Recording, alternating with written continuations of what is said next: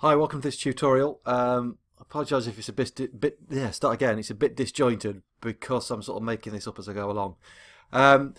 Basically, what I'm going to try and do is show you how I am using Freestyler, the free DMX control software, in conjunction with Ableton Live, and then using MIDI notes such as these to tell my lights when to turn on and off.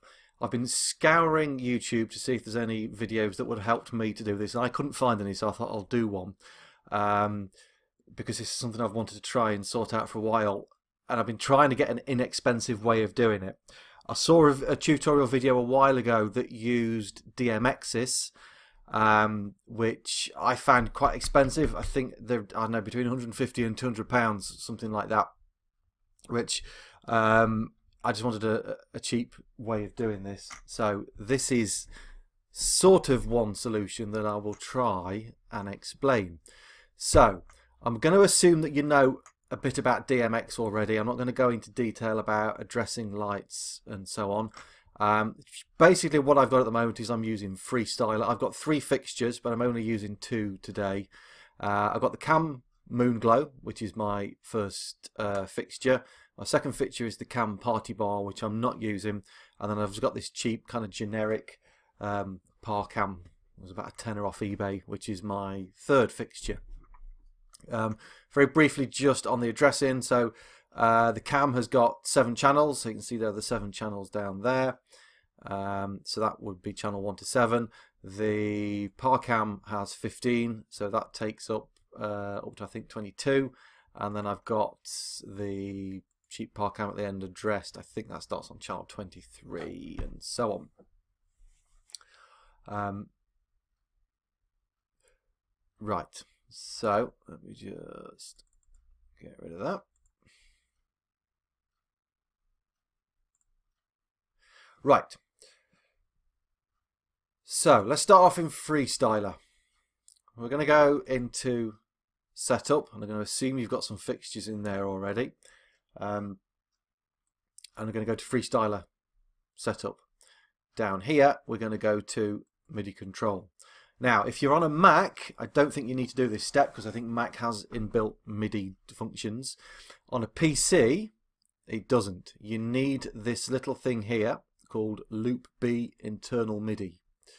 Okay, so it's from www.nerds.de. It's a free little plugin that kind of loops, I don't exactly know exactly what it does, but it loops MIDI internally within your computer.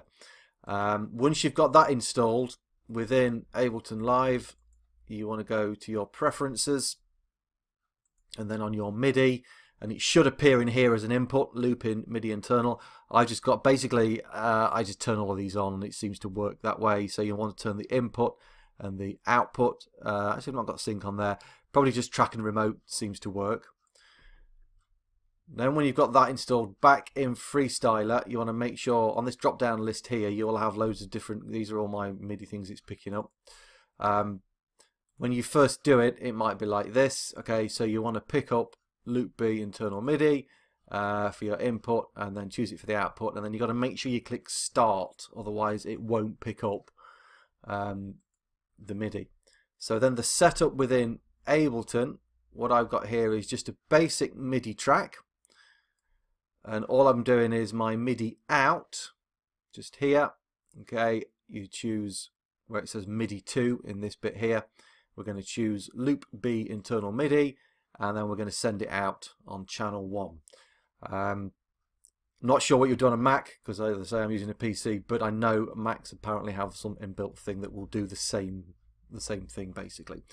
So what I'm basically was trying to do is to get my lights to flash with certain beats, so I can program MIDI notes here to tell them when to turn on and off. So the track I was going to just do it with is The Day Is My Enemy by Prodigy. I've got to be careful not to play too much of it at one time, otherwise YouTube will probably take it down for copyright. But if you just have a listen to this first bit.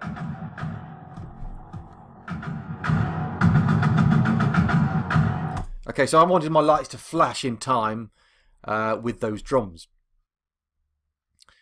So this is how I do it. Now occasionally you get this weird MIDI feedback thing on here, and sometimes it does it, sometimes it doesn't. I'm not sure why, but anyway. So when we are in our MIDI setup in here, we've got all of these functions. Now there are literally hundreds of functions that we can send MIDI notes to. There's all of these. To be quite honest with you, I haven't got a clue what half of them do. I've only been using Freestyler for less than a week. And it's been quite a steep learning curve, and it's been quite frustrating because there's very little user manuals out there. I know there is a thing online that kind of go through stuff. There's a Freestyler wiki, but it's not the best in the world, if I'm being honest. So it's just a case of playing with stuff and working it out. At the moment, I've not worked out how to change kind of lights intensity. It's basically just, at the moment, it's a simple note on and off, just to turn the lights on and off to flash. And I've got a couple of bits mapped at the moment. I've got my next gobo and my next colour mapped. And then down here, we get a MIDI to DMX section, which I'll go over this bit here. Okay, which I'll go over in a second. So what we need to do is address or assign MIDI notes to any of these sequences. So the first thing I was going to do is just get it just to randomly change to the next colour on this bit here. So I'm just going to clear this out for now, just that one. And the easiest way I found to do this within Ableton is to have it actually in this view. And then I think on here I've just got a note on C3, so I'm just going to mute the track, and if I just loop that round and round over in Freestyler, you can see it's kind of going crazy here. Let me just get rid of that again. It's going completely crazy for some reason. Just bear with me. Why is it doing that? Right, I'm getting a load of MIDI feedback. So let's try that one more. Okay, still going crazy. Right. Just give me a second. Let's investigate why, and I will be back with you in a second. Okay, I'm back. So I think I've solved the problem. It's to do with MIDI feedback, and I believe it's because we don't need the inputs turned on in here. So loop B, your input, just turn that off. It seems to have solved the problem for now, and then keep your outputs. Where are we here? Turned on, obviously, so it's outputting today. I think it was looping back in for some reason. Okay, so let's just go over this bit again, because this was going a bit crazy before. So let me just clear that. We'll go back into session view, and so this top one here, this note is just going to loop round on a C. So if we go back to freestyling, see every time it goes back to the beginning, it's picking it up here.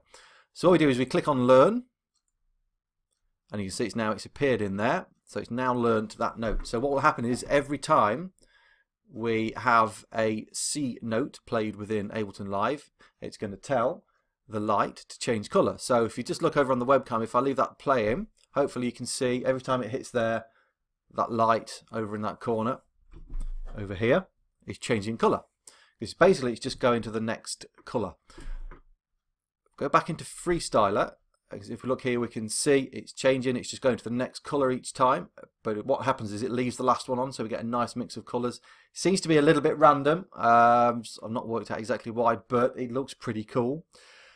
The other thing to remember is, because we're basically doing note on, note off messages. So note on, the velocity is set at 127. If you leave that at that, you need to make sure that your note within Ableton is a 127 velocity. If that was turned down, okay, if I turn that down, okay, you can see that now the light stopped changing colour. It has to be at 127, or lower your velocity for a note in within Freestyler. Okay, it's up to you, whichever way round you want to do it. Okay, so let's just stop that, and we'll go back to arrange view. So now you've got to make sure for these to go in time. Obviously, we need the tracks to be warped within Ableton, so it's all nicely lined up on the grid with the metronome. And basically I just put these notes in for that light, and also I'm going to put the moonbeam on in a second, just to sort of, as a basic idea, just to flash in time with the track. So if I bring that up down the bottom, let's just get that all as one clip. Okay, and I'll play it in bits so we're not listening to too much of the track in one go. And hopefully you'll see the light flashing in time with these notes here, which I've basically programmed in time with the drum hits within the track.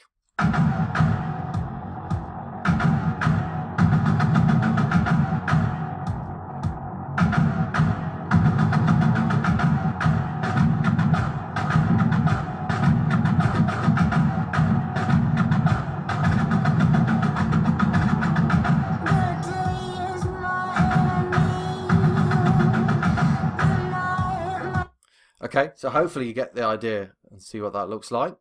I'm just going to bring in the moon glow as well, because I've got that programmed on. Let's just make sure that's turned on. And then we need to make sure we're selecting all the lights that we're playing, that we want to play for this sequence. So the moon glow, you can see if it goes light blue there is selected. If we click on another one, that original one will go red, and that means those two are selected. The dark blue one isn't selected. I'm going to leave that on there for now. So what I've done later on in the track, when it kind of kicks in a little bit more here. Okay, this note, let's just scroll along to where that is. Okay, those lights are going crazy, but we'll go back to that in a second. So C#3 here, I've mapped to the next gobo. So that's basically just going to scroll through the different motors on the moonbeam that will change the lighting and that. So I'll just play a little bit of the track from there, just so you can see it with everything going.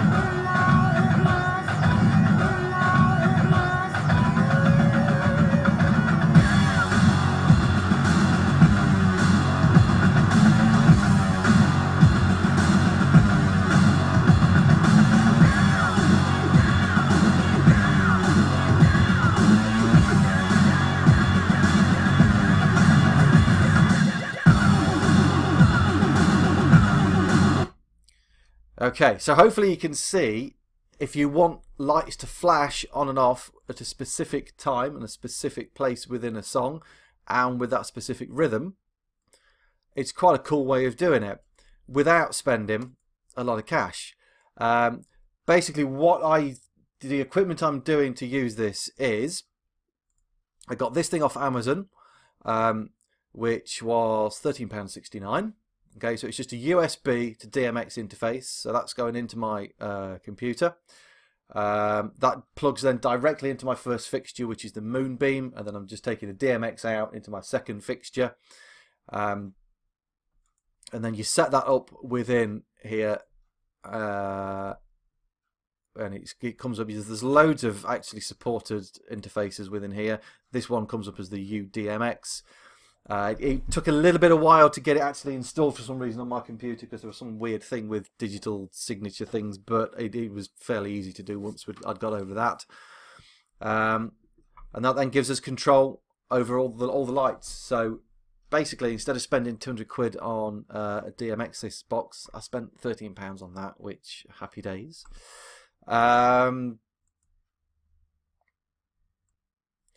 So I just did the party bar. Okay, the CAM party bar has 4 separate lights on it, 4 separate par cans basically, and you can control these. I've not got this plugged in, but you can control these separately off here. So what we could do, and looking at the MIDI to DMX section, is if, for example, on that bit on the Prodigy where you get the da da da da da da da kind of drum beat going, we might want each of these to flash separately. So what we could do is we could send signals to each of these by mapping these in this bit. So I'll just talk you through this bit. So again, it's on MIDI control. So if I want them just to flash, obviously if I wanted to just to be random and go to the next colour, they would all flash on using this. But if we want to just address individual lights, we can do it down here on this bit. And this is basically kind of what the DMX thing does. So we've got MIDI to DMX, and we've got 24. I'm not sure if you can add any more than that. I think it would be cool if anybody knows if you can add more than that, then let me know, because that would be really cool to to be able to do that. So I've mapped out notes here to certain DMX channels. So if we look at, so for example, the first light here is this one here, which if I want that to turn on as red, so we would need to work out, I'm trying to think which one it is. I believe it's that, because that's got 7 channels, so that's 8, 9, 10. Yeah, so that one is on DMX channel 11, which for some reason I've not got mapped on here. Not got my reds mapped for some reason, but anyway, let's start at this one. Okay, so this one would be channel 12. Okay, so this is channel 12, so that is green, and I've got that mapped to, I can't remember which note it is now. I think if I remember rightly, this was channel 11, and this was the C#2 was channel 12. So if I wanted that green light, just that first green light on its own to flash, I would just need to stick a MIDI note in there, do the mapping as we did before within here with the learn button, and then every time that note appears, again making sure it's at a velocity of 127, that first green light would flash on. So if I wanted to do 4 in a row and kind of do 1, 2, 3, 4, so that one after the other, all we'd need to do is map them accordingly, and it'd go something like that. So that would be my first green light, the second green light, the third green light, the fourth green light, and they would then sort of chase along one after the other, and you can keep repeating that and obviously do any sequences that you want within these. All you've got to do is work out your DMX channel, basically, as to which channel does which bit of your lighting, and it depends on your lighting fixture. If I was doing it on the basic little par cam thing, this has got 4 channels, so I would need to map the red to, I think that's on something like channel 24, that's channel 25, and that's channel 26. So all I've got to do is use one of these MIDI to DMX slots. Doesn't matter which one you use, you just put your, there, I've got it done in here, look. So this one here is 24, that would turn on the red light, that would turn on the green light, and that would turn on the blue light on that par cam, based on when I put notes in Ableton. Pressed on the wrong button, get rid of that. There you go. Okay, on these. So, like I say, it's just like programming drums, programming MIDI notes. I guess you could also do an instrument rack rather than having all these, and you could name them. Which actually, give me a minute, I'll have a go at that and see if that works. I'll be back in a second. Probably not. There's probably a way of doing it, but I've not got time to figure it out now. What I was wanting to do is name these.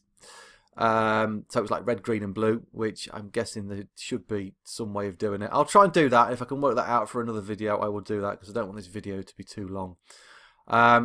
Hopefully that makes sense. If you've got any questions or any suggestions on how we can improve on what I've done here, then leave me some comments in the box below the video.